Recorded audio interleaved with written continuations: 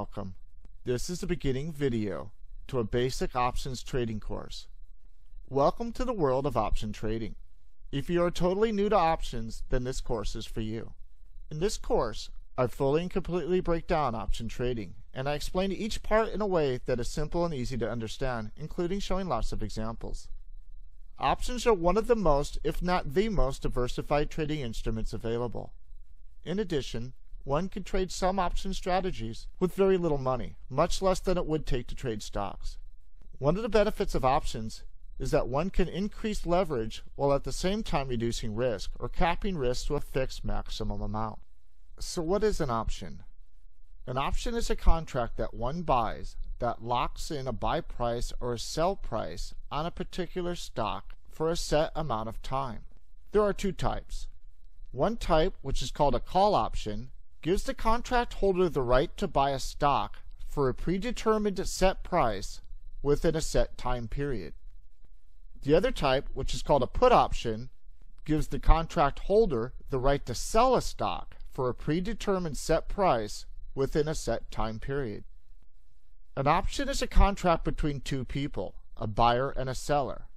A seller is also called a writer because the seller is technically writing a contract and selling it to the buyer.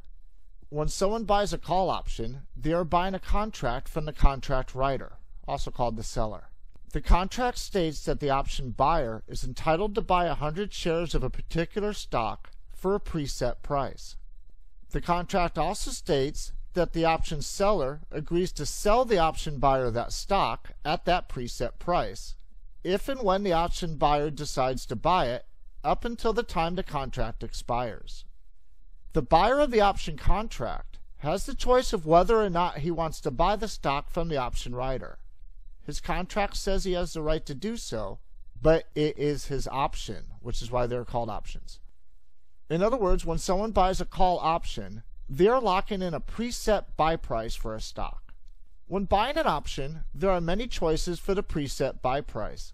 For instance, if the stock is $10 a share, one can buy a contract locking in a buy price of $10, or they could buy a contract that locks in some other price, $9, $8, $11, $12. Of course, the different contracts cost different amounts. When someone buys an option, there is a time limit on how long the buyer has to exercise or use the option. The longer the time limit, the more the contract costs to buy. Just like a call option, when someone buys a put option, they are also buying a contract from the contract writer, also called the seller. The contract states that the option buyer is entitled to sell 100 shares of a particular stock for a preset price. The contract also states that the option seller agrees to buy that stock from the option buyer at the preset price, if and when the option buyer decides to sell it, up until the time the contract expires. The buyer of the option has the choice of whether or not he wants to sell the stock to the option writer. As an option trader, one can choose to be a contract buyer, in other words, they can buy an option, or they can be a contract writer, in other words, they can sell an option. Both have advantages and both have disadvantages. So why would someone buy or sell an option? What is their purpose and what are they used for? Options have many uses, and they are actually one of the most diversified trading instruments out there. However, there are three main uses. The first is that one can use an option as an insurance policy to limit losses on a trade to a preset amount. For instance, if a stock is $10 a share, a trader can lock in a sell price for a fee and not have to worry if the price of the stock drops in price. No matter how low the stock goes in price, the option holder has locked in the right to sell his stock for a preset price. One can also use an option for speculation. For instance, let's say hypothetically a stock is $10 a share, and a trader feels the stock is going to increase in price. For a fee, he can lock in a predetermined price to buy the stock in the future, no matter what the price of the stock is at that time. If the stock is $10 a share now, for maybe $1 a share, he can lock in the right to buy that stock for $10 anytime during the next month. Then, if the stock increases in price to $12, $15, $100, any price, the trader can then use this option to buy the stock for $10 and then immediately sell the stock for the higher current price, making the difference in profit. The third main use for options is a hedge to mitigate risk. A diversified portfolio that includes options can be set up in a way that greatly limits losses for extreme market moves. In addition, companies sometimes use options to lock in future prices, similar to the way they use future contracts. There are many different strategies for trading options. Some strategies are very risky and come with large gains or losses. Other strategies are very low risk and come with capped gains and losses to a fixed maximum amount. Some strategies involve combining two or more options in different ways to profit in ways other than the change in stock price. For instance, options could be combined in a way to profit when the individual stock or even the overall market gets more volatile or less volatile, or to profit when other things happen such as changes in interest rates. For this course, for simplification, I'm going to focus on stock options only. However, there are options in other markets that work basically the same way. Options can be a bit confusing at first, but after one learns the basics, they realize that options are not complicated. In the next several videos, I will break down options in detail in a way that is easy to understand.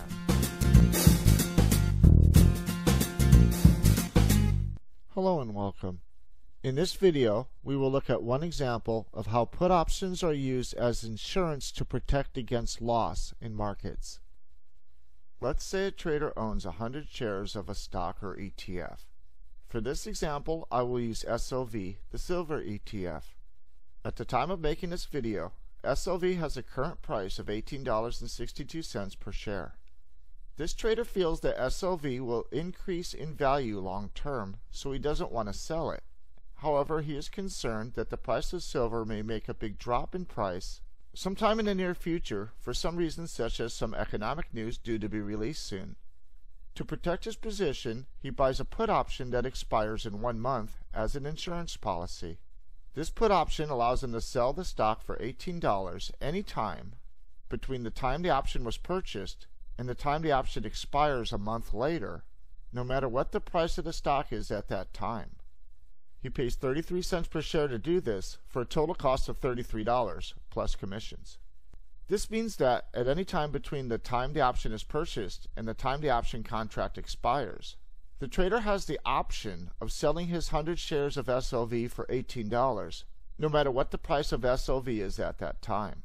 Even if the price of SOV drops to $6 per share, the trader can still sell it for $18 per share anytime he wants up until the time that the option contract expires. When used this way, a put option acts like an insurance policy against loss. The trader had 100 shares of stock, currently priced at $18.62 per share, worth $1,862 total. He buys a put option for $33 total, locking in the right for him to sell that stock for $18 a share any time between the time he purchased the option and the time the option expires in a month, should the price drop. So for $33, he has locked in the right to sell his SOV for $1,800, effectively placing a floor on the amount he can lose. The trader has locked in the right to sell SOV for $18. However, he is not required to sell it if he does not want to. For instance, if SOV increases in price, the trader keeps his 100 shares, and the option, or insurance policy in this case, simply expires worthless and unused. If the stock does drop below $18 per share, the trader can use his contract any time before it expires to sell his stock for the full price that he locked in of $18. This trader bought an option giving him the right to sell the stock for $18 per share, which was below the current price that the stock was at the time the option was sold. However, that was not his only choice of contracts to buy. This trader bought an $18 put option for 33 cents per share. In other words, he bought the right to sell his shares for $18 per share, and he paid 33 cents per share up front to do this. If he had paid 78 cents per share up front, he could have bought a contract giving him the right to sell his stock for $19 per share. It costs more up front, but he locks in a higher sell price. Instead of locking in a sell price of $18 per share for an upfront cost of 33 cents per share, the trader locks in a sell price of $19 a share for an upfront cost of 78 cents per share. Notice here that the trader locks in the right to sell the stock for $19, but the stock is currently trading at only $18.62 per share. Therefore, the trader locks in the right to sell the stock for a price that is 38 cents a share higher than the stock is currently trading for. However, he paid more up front. He paid 78 cents per share for this option, where the option allowing him to sell for $18 only cost 33 cents per share. He pays 45 cents per share more up front, but if the price of SLV drops, he has locked in the right to sell it for $1 per share higher. Another choice would be for the trader to buy a put option that locks in the right to sell the stock for $17 per share. This would only cost the trader 13 cents per share, or $13 total up front. However, he is locking in a price to sell that is $1.62 lower than SLV is currently trading for. This contract only protects the stock against extreme losses of more than $1.62 per share, but it only costs 13 cents per share up front. For only 7 cents per share, the trader can lock in the right to sell the stock at $16, and for only 4 cents, the trader can lock in the right to sell the stock for $15. For a higher cost, $1.53 per share, the trader can lock in the right to sell SLV for $20, and for $2.40 per share, the trader can lock in the right to sell SLV for $21. Hopefully you can begin to see where there's a trade-off of upfront costs versus the preset sale price that is locked in. These contracts expire in a month. For even more cost, the trader could buy a put option contract that expires in 2 months instead of 1 month because it insures the stock for longer, and for an even higher cost, they can buy one that expires later than that, 3 months, 6 months, usually up to a year. For this example, I used SLV, the silver ETF. The cost for options varies for each stock or ETF. We will discuss options pricing in later videos, but in general, the higher the volatility in an asset's price, the more the options will cost for that asset. So that's an example of using a put option as an insurance policy to protect against loss. In the next video, we will look at using a put option as a speculative instrument. Thanks for watching.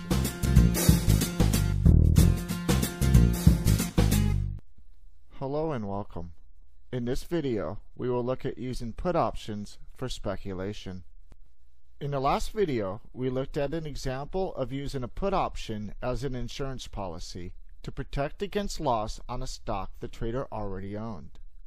In the example, the trader owned 100 shares of SLV, the silver ETF. He was bullish long term, so he didn't want to sell his shares of SLV, but he was concerned that SLV could drop in price in the near future for some reason. Therefore, he bought a put option to lock in a preset sell price in case SLV dropped in price. That was an example of a trader using a put option as an insurance policy to protect stock that he already owns. A put option could also be used as a speculative instrument. Let's take the same scenario with another trader using a put option for speculation. At the time of making this video, SLV is $18.62 a share. The trader does not own any SLV. However, he feels that SLV will definitely drop in the near future. He could short sell 100 shares of the ETF, but instead he buys an $18 put option for 33 cents per share. The trader has now locked in the right to sell 100 shares of SLV for the price of $18 per share anytime between the time he buys the contract and the time the contract expires. If SLV drops below $18 per share, he can buy SLV and immediately sell it for $18 anytime until the option expires. Let's say that SLV drops to $17 per share.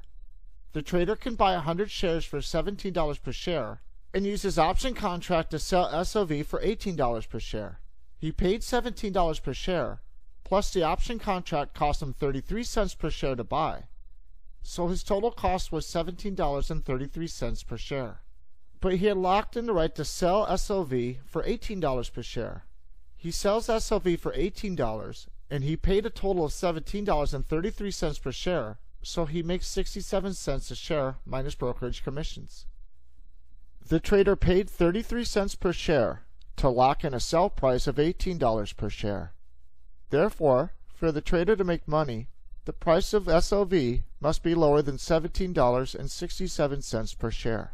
In other words, SLV must drop at least 33 cents per share below the locked-in sell price of $18 to pay for the 33 cents per share cost of the option.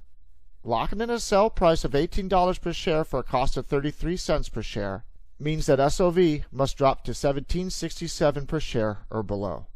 If SOV does not drop below $17.67 a share, the trader loses money. If SOV stays at or above $18 a share, the trader would not choose to use his option to sell the stock at $18 per share, since he can get more for selling it at the current price at the time of more than $18 per share. Therefore, the option expires worthless, and the trader loses the 33 cents he paid up front. If SOV drops below $18 per share, but not below $17.67 per share, the trader does use his option. He buys SOV at the current price of between $17.67 and $18 and sells it for $18, making the difference between the two. However, the amount he makes is less than the 33 cents upfront cost he paid, so he loses some money, but not the whole 33 cents a share he would lose if SOV was at $18 or higher. Now let's compare shorting a stock versus buying a put option. Shorting a stock requires more capital up front. Buying the $18 put option only costs the trader $33 up front. If the trader shorts the stock and the stock rises in price, his losses are potentially unlimited as the stock can climb to any price. But by buying a put option instead, his possible losses are capped to a maximum fixed amount of 33 cents per share or $33 total plus commissions. Even if the trader shorts SOV and uses a stop loss to protect his account to a maximum loss, the price of SOV could gap overnight or over the weekend, causing him to lose more than anticipated. The possible losses on buying an SOV put option is capped to a fixed amount. If SOV does drop in price, the potential percent gain is much greater with an option. Let's say that SOV drops to $17 per share. The profit on an option trade is a much larger percentage of the required money up front. There are two trade-offs here. The first is that SOV must move a certain amount for the option to become profitable. So SOV could drop in price only a little bit, causing the trader that shorted SOV to be profitable, but not enough that the put option is profitable. The other trade-off is the time factor. Whereas the trader that bought the put option has a much larger potential gain and a capped maximum loss, his contract has a 1-month time limit. In this example, the trader chose an $18 put option on SOV when the current price of SOV was $18.62 a share. This was not his only choice of contracts to buy.